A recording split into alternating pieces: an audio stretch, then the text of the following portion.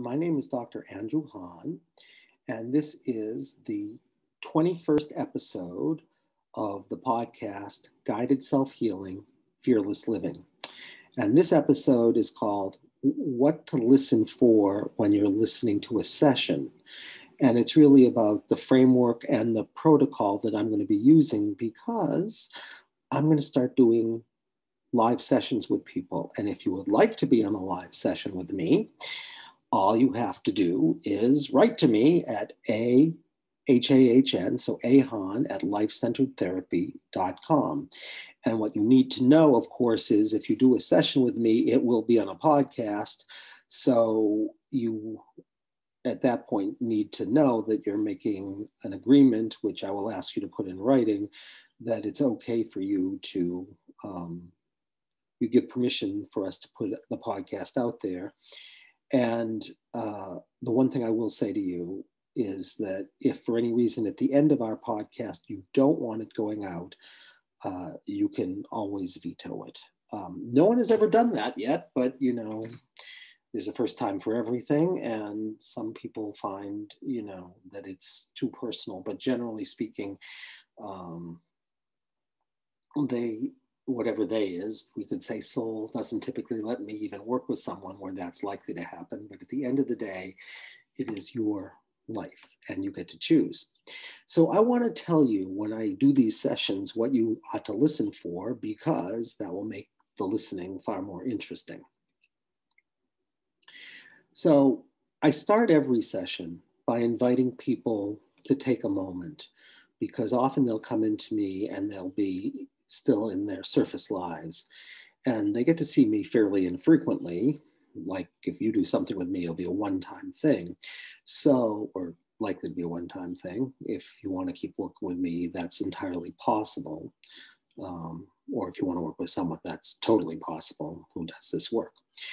But anyway, so what I invite people to do, which I'll invite you to do right now, is to pause for a second and to bring your attention from up and out to down and in, or if it's more meaningful to you, to in and down, and take about 3 or 4 deep breaths, if you can, all the way into the diaphragm.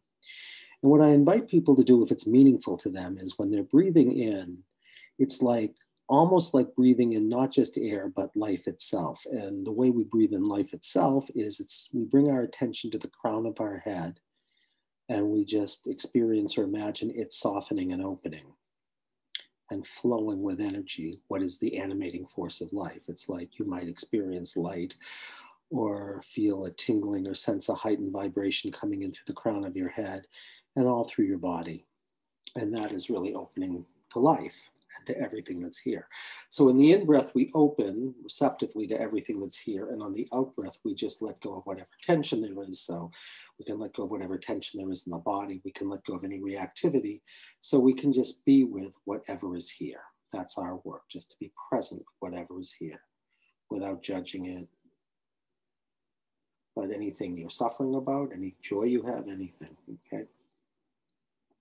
And then I invite people, and I'll invite you also, as you're breathing as far down as you can, hopefully into the diaphragm, which will be calming and energizing breathing, to bring your attention even further down. So it's like you'll feel your attention going from your torso, down through your legs, and right through the soles of your feet. So it's like you're getting sort of not only centered, but grounded and rooted.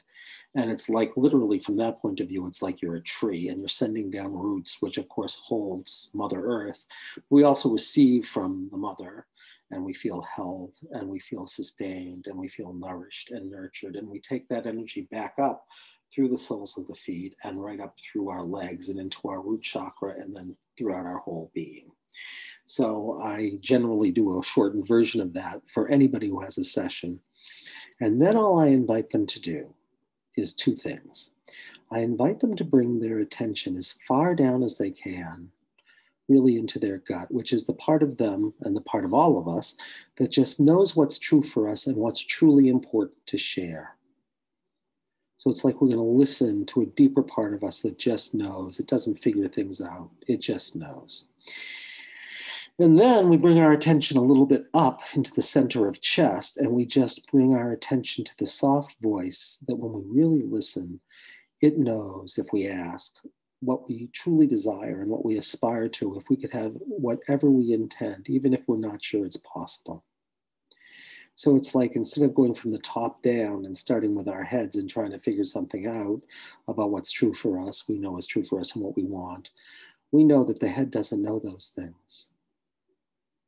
The head basically is the last place we go, which is once we truly know what is important for us. And when we truly know, we've listened to what it is we truly desire and aspire to, then the head comes in as a servant to say, maybe I can be discerning enough to help facilitate that, to help make it more possible.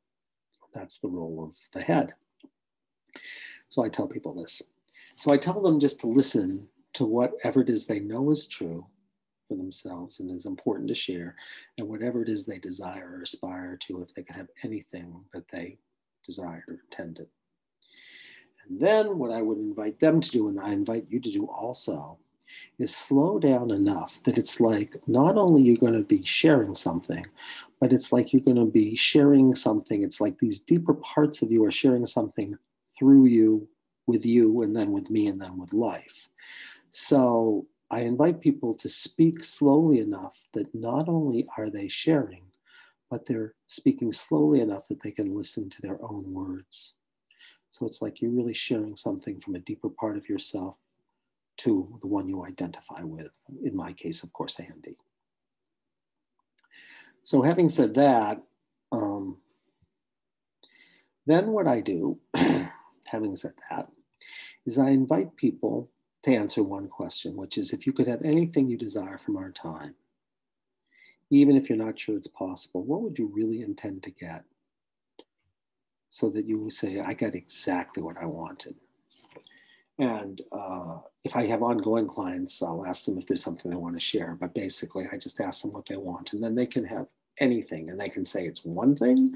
They can say it's 10 things. And I write down verbatim exactly what they say. And the reason for that is you get exactly what you ask for. And sometimes you aren't aware of what you're asking for. So we have to make sure that what you intend to ask for and what in fact you are literally asking for are the same thing. And if they're not the same thing, that's a lot of information. Okay, so I'll write down everything you say and try to see if it's quantifiable. So if you say, I want my headache to go away, that's pretty quantifiable. If you say, I want a better relationship, that may not be quantifiable until you define how you would know if you had a better relationship. Most of the time, people ask for something fairly quantifiable. They say, I don't want to be anxious when I'm speaking in front of crowds, or I want my major depression to go away, or I want my allergies to go away, or I have a dream and I really feel powerful, but somehow I seem to be getting in my own way about making my dream come true. Or I see something going on in my relationship with my significant other and I can't stop it. And I've seen it over and over again, and I can't stop it.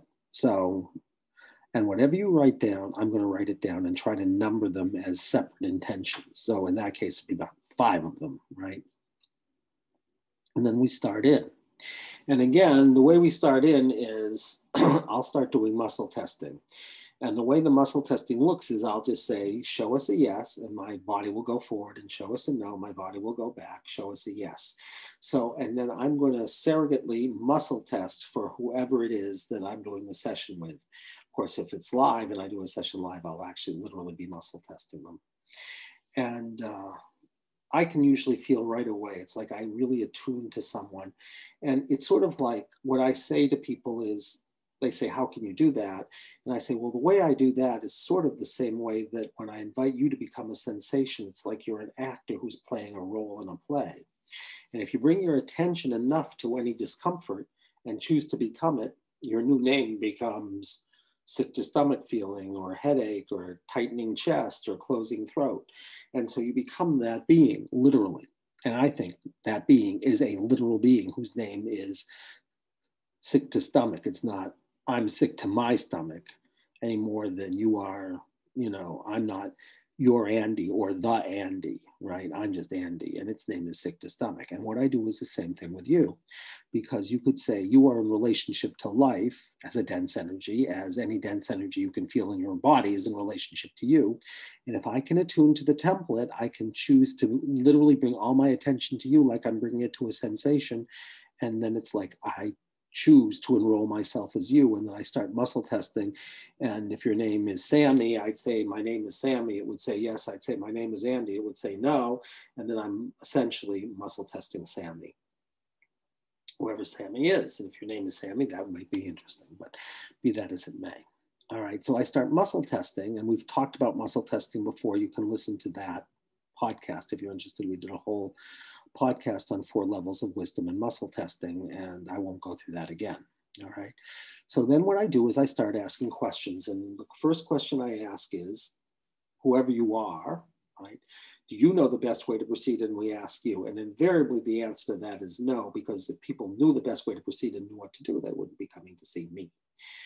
Rarely it says they do know, but they just didn't know that they knew. But most of the time it says that I know. So I'll then ask, am I to find out? And if it says yes, I say, are we to do healing? Yes. And if it says yes, I'll say, are we to do a standard balance? And most of the time, although not all of the time, it says we are to do a standard balance. Now, what does a standard balance mean? We're in step 1 of a 5-step protocol. And we're starting out, and the first thing we have to find out in step 1 is, why are you here? What's the most important thing to work on? And do all parts give permission?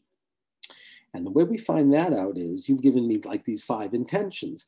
And what I will do is, it says, if we're to do a standard balance, I will know that something is out of balance.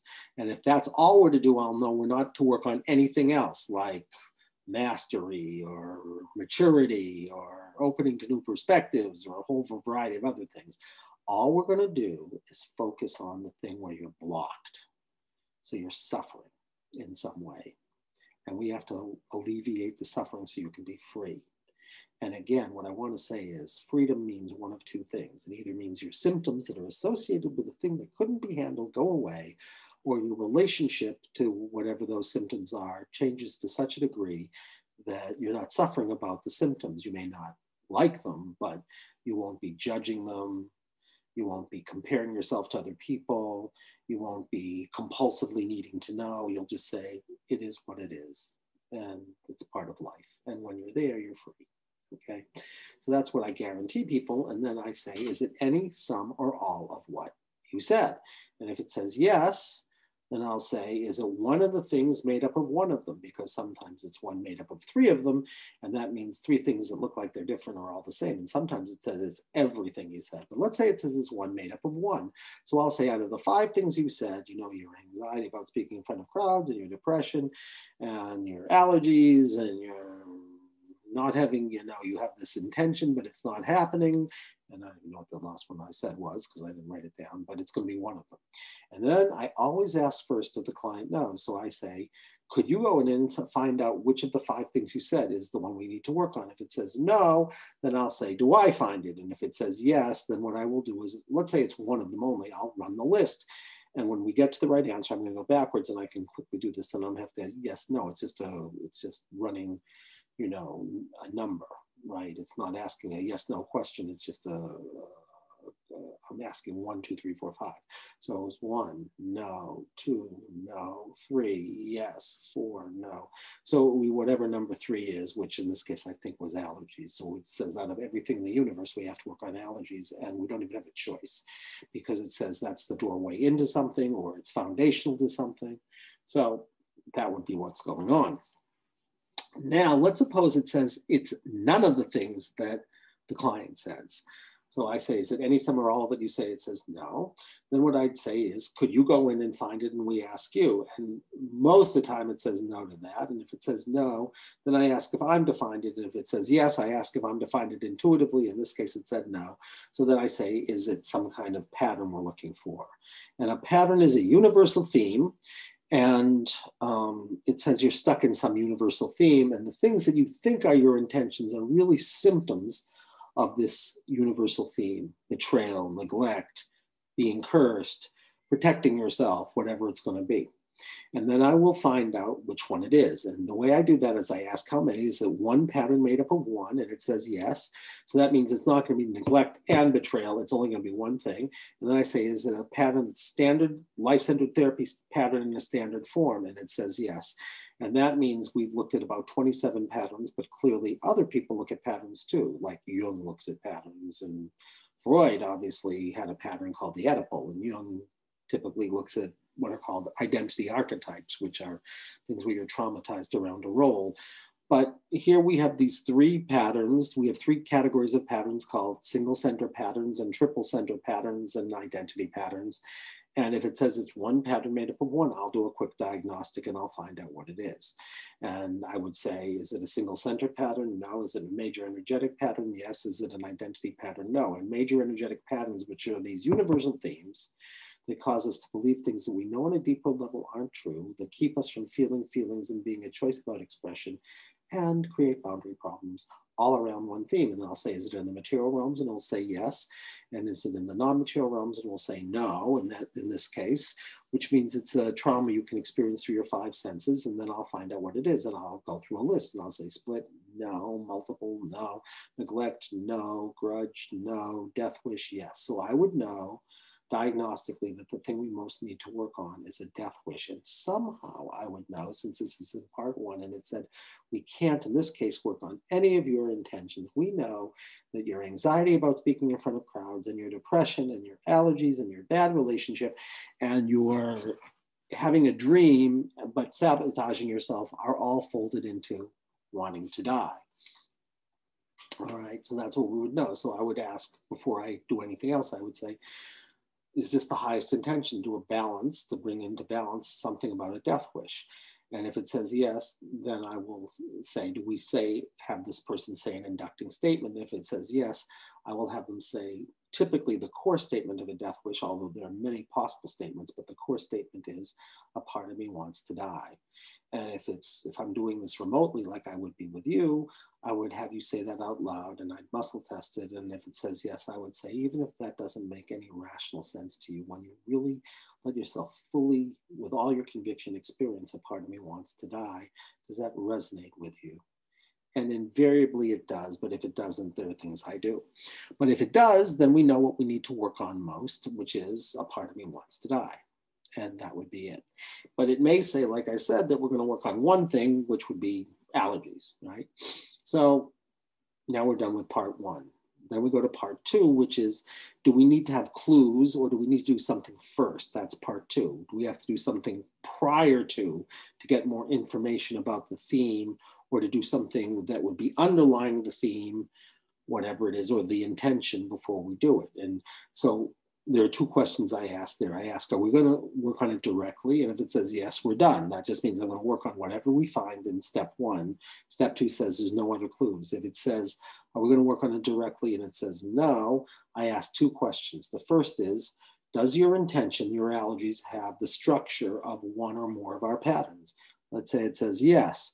That would mean we need a clue. They're an exact equal sign. So your allergies, let's say it equaled a death wish. Let's say it equaled it, right? Well, what that would say is that we should be hearing a story where your allergies and your anxiety or suffering about your allergies and your wanting to die are an exact equivalent. They are exactly the same thing. The wanting to die and having allergies are the same thing. And then you might find a story where something, you couldn't, because what is an allergy? Essentially, it's like the world is a dangerous place and I don't know who's safe and who isn't. And, that's an allergy. And I would know that would have something to do with either an awful death or wanting to die or something. And then I would have you put those two things together. I would have you, when we get there, I would have you feel in your body what happens with allergies and wanting to die. And those sensations would be it. So let's suppose it says it's a death wish and allergies. And now we're done with step two because we now know what you're working on. We have 100% permission. And we know that your allergies and wanting to die are the same thing. Now we go to step three, and step three typically is gaining information. It's information about where we need to go, which is typically root cause, where it originated, because everything after that is an echo, and it also, we get information, do you need any kind of practices? So I would say the first thing is the next thing to do to get information about story. And if it says yes, then those questions are who, what, when, where, why, how, and if you've been working with me for a while, is it a story you already know? So let's suppose it says I have to find out one of those things, and it's going to be when. All right, so the first question I would ask is I have to find out when this originated. When was the point of origin? Where your allergies began, which is also the same moment that you were experiencing I want to die for the first time. And I'd say, does it originate in your lifetime? And it says yes. And if I say, does it originate in another lifetime, it will say no. So it means it's not you're being reincarnated. It's not somebody in your bloodline. It's something that happened to you. And then I can find out, is there more way to find about when? And if that is the case, it's usually how old you are. And I would just start running because it says you need that clue. So I'm going to start just finding out. And I'd say, when we get to the right answer, I'm going to go back. Conception to birth, no. Birth, no. So it's not a birth trauma. Just after birth to 5. So that would be yes. So it's something that happened right after you were born till you were 5 years old, which means up through, your 5th birthday, 0 to 5. And says yes. Then I can say, do we need to know anything more? And it says no. And I can say then, you have a clue, which is that your allergies and wanting to die is a story that crystallized somewhere between right after you were born and 5 years old. And then I can find out, do we need any practices? And it says no. So that means we don't have to find any practices now and you have a clue. So now we're done with step 3, which is preparing for a journey, essentially. We found out where we're going and we found out you don't need to do anything except for sharing the story. So then I'm going to have you share the story. And how am I going to do that?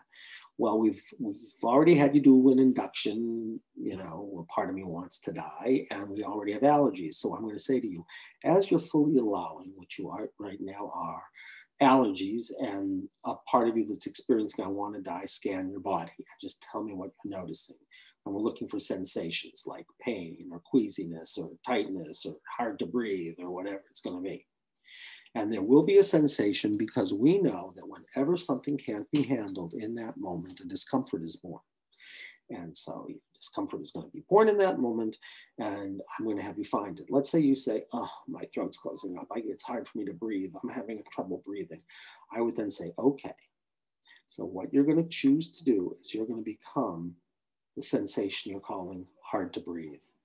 And you're going to choose to focus on it so much that it's like you're going to become it from the inside out.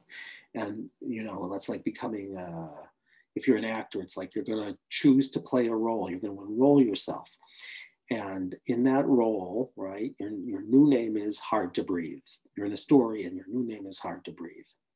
And we know that Hard to Breathe is a younger version of you, somewhere between just after birth and age 5. So we also know, if I was doing this on myself, Hard to Breathe and young Andy, who's experiencing allergies and wanting to die, are all the same thing. So I bring all my attention to Hard to Breathe. And I say, oh my God, I'm having a hard time breathing. Oh my God, I can see it's like someone's putting a pillow on my head and they're smothering me. And it's like, I'm having such a hard time breathing. And then I can't get out of it because I'm so little. And then the door opens and they stop, thank God. And I won't tell you who it was, but so, and what I know right then is that my allergies and my wanting to die are around someone trying to smother me when I'm in the toddler. And then I ask, are there any practices? And it says no, which means we've got the whole story, right? And we don't need any more practices other than sharing the story while we're choosing to become the one who's sharing it and then witnessing and holding them, which is what we're doing as a witness for the younger me in this case, right?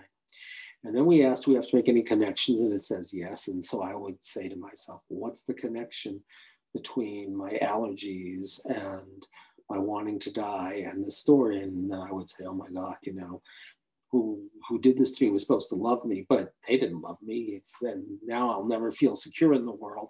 And anything could be dangerous, like even especially things that shouldn't be dangerous at all could be dangerous, right? Allergies, wanting to die. That's the connection. And if I got the connection, then that would be it. And then we're done with that, right? We've got the whole story. We don't need any more practices. And we have found out the connection, which is all great. So then I'm going to find out if we balance the original intention. And I'll say, have we balanced the original intention 100% at all levels? And we'll say yes. And then I will ask if we have to check levels for the intention, but particularly if you're not there, that won't happen. But if it does happen, I'll just say my allergies are cleared and I no longer in that context or experiencing I want to die. That's taken care of. But what I really want to know is what happened to the sensation. And you'll say, oh my God, I can breathe again. I can breathe easily. And then you'll know something was different because a few minutes ago, you basically were feeling like you're being suffocated and you almost couldn't breathe at all. And suddenly you can breathe easily again. So we know at that point something has changed because you've told me that something has changed. You can feel it in your body right away. And then we go to the conclusion. We ask a whole lot of questions. Are there any lessons to learn? And then we ask about 12 questions. Withdrawal, which means you've done such a deep piece of work that you are a little bit lightheaded, or limitation, which means something can unravel the work. So if you had somebody, for example, who was maternal to you, you might have a reaction to them and it would unravel. And we ask a whole series of questions. One of the biggest ones we ask is something called future pacing. And future pacing means now that you're not traumatized anymore, let yourself fully experience what it's like in every circumstance where the world is no longer dangerous and you can be discerning about who you can count on and who is dangerous, so you don't have to protect yourself against everything. And what I would have you do is feel that in your body right now. And you might say, oh my God, my chest feels really light. And then I'd say, all right, bring all your attention to light chest and now experience and imagine every circumstance and how it's going to be different now that we've done this work. That's called future pacing. And we ask a lot of questions like that. And then when we're done, we see if you have to affirm it. And if it says no, that means everybody's lined up. And if it says yes, then you have to make a statement from your heart about what you're agreeing to. And if it says that, you'll say something like, I agree to go out into the world, discerning but not afraid, and knowing that I can know that the world may be dangerous, but it may not be dangerous, and that I'll know something about who I can trust and who I should be wary of. Okay, then it's affirmed. And I ask sort of like deepest wisdom, higher self guides, anything else. Is there anything more I want to share for your healing and highest good for the young one and for all? It says no. And then I say, is the work complete and are we done? And if it says yes, then I would ask you, whoever you are, is there anything you want to share about what touched you or what that was like or what you took from it or anything you want to remember?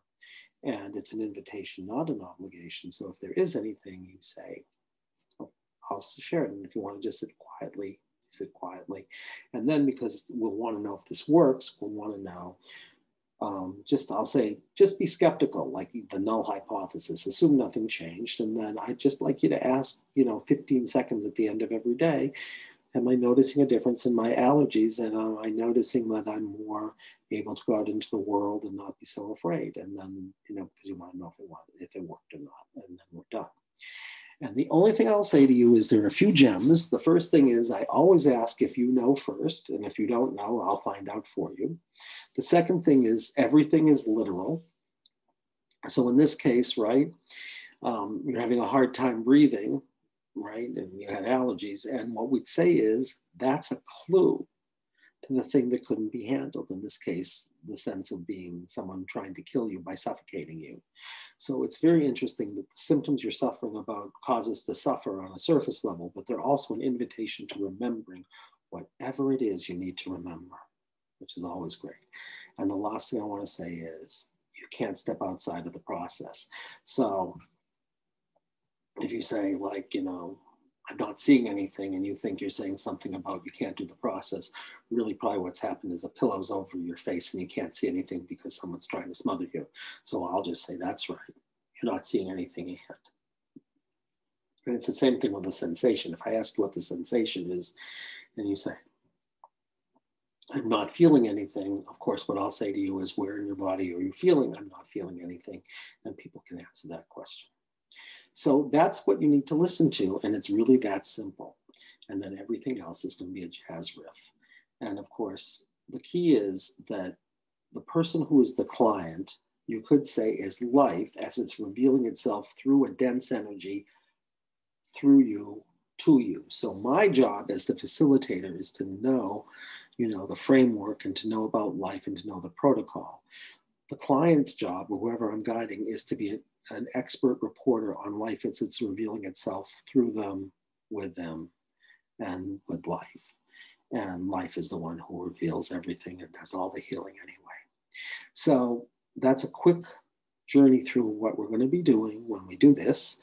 And of course, having said that, I'd love any reflections, any questions.